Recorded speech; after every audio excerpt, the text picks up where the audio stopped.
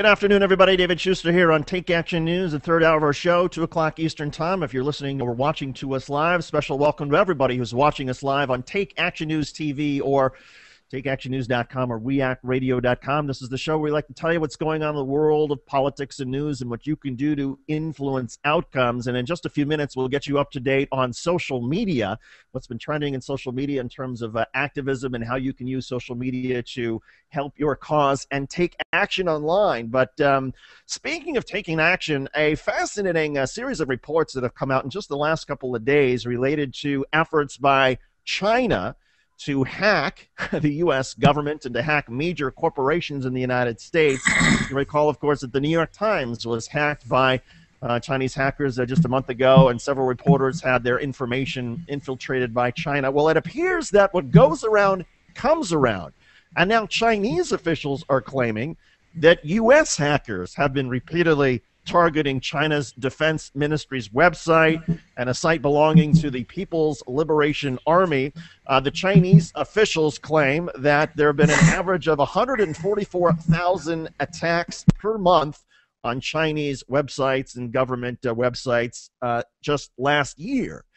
Now, obviously, my sense is that China's inflating their claims. But the fact of the matter is, look, I mean, there are hackers in China, there are hackers in the United States, and this is essentially all-out cyber warfare that hackers are engaged in. And as much fun as the Chinese might be having in infiltrating the New York Times, I know that there are hackers here in the United States who are happy to get even by infiltrating Chinese systems. And to talk about this, just to our Washington audience and everybody watching on YouTube, Alan Rosenblatt, Dr. Digipol on social media, on Twitter. Alan, welcome to the program.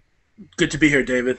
So, Alan, about these hacks going back and forth, is there any validity, is there any truth to the Chinese claims that U.S. hackers are infiltrating Chinese sites?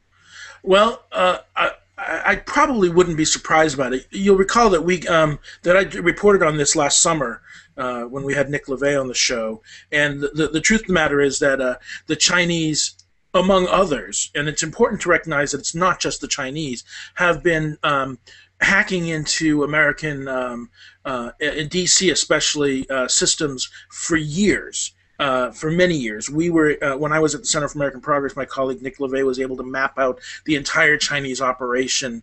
Over 2 years ago he did this. So we know for sure that they've been doing this. And it ranges from hacking into systems outright to sending what we call phishing emails, where they'll send an email to you that looks like it's coming from somebody you know. There's a link on it, and when you click on the link, they gain access to your email account, which then allows them to send emails from you to other people as if you were there, sending that malicious link around, increasing the likelihood that other people click in and give access to their machines. So my understanding is that for quite some time, all the major think tanks, all the major advocacy groups, all the major law firms and lobbyist firms in D.C. have been owned either at all times or at some times by the Chinese and other hackers, but especially by the Chinese.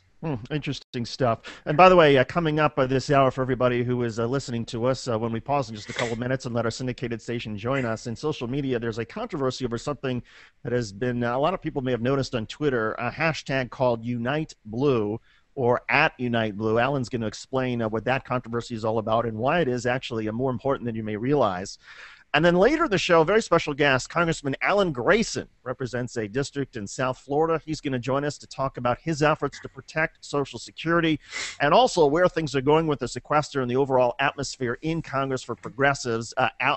Congressman Grayson has not exactly endeared himself to the House Democratic leadership with how aggressively and how openly he has defended Social Security and made it an issue and circulated letters in Congress. So we will talk to him about some of those efforts and whatever pushback he's getting back from Democrats. And, oh, by the way, if we do hear from anybody at MSNBC over the next hour, based on the segment that Daniel Marins did last hour, disclosing that MSNBC's Ed Rendell, former governor of Pennsylvania, has not been disclosing his conflict of interest on issues of Social Security that he talks about on air. If we hear from anybody from MSNBC or Ed Rendell, we will pass along their emails or comments or information, and we'll try to get some sort of comment. I have a feeling that they're not going to respond, but that is just me. Alan Rosenblatt, in the 40 seconds we have before we pause, what'd you make of that segment?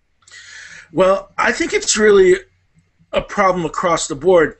You know, we've talked about Obama not allowing the revolving door of lobbyists in the administration, but the comment about revolving door of Wall Street executives, the issue is not just whether you're a lobbyist, but whether you're involved in a conflict of interest that has to do with what you do for a living, what you get paid for, versus what you're legislating or administering on the government side.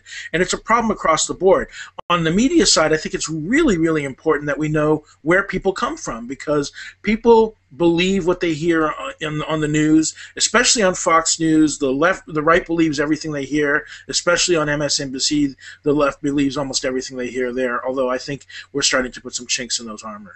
Absolutely. Good point. We're going to pause in just 10 seconds, let our syndicated stations catch up with us, and then we'll have social media with Alan Rosenblatt. You're listening and watching to Take Action News on We Act Radio. We pause just for a sec.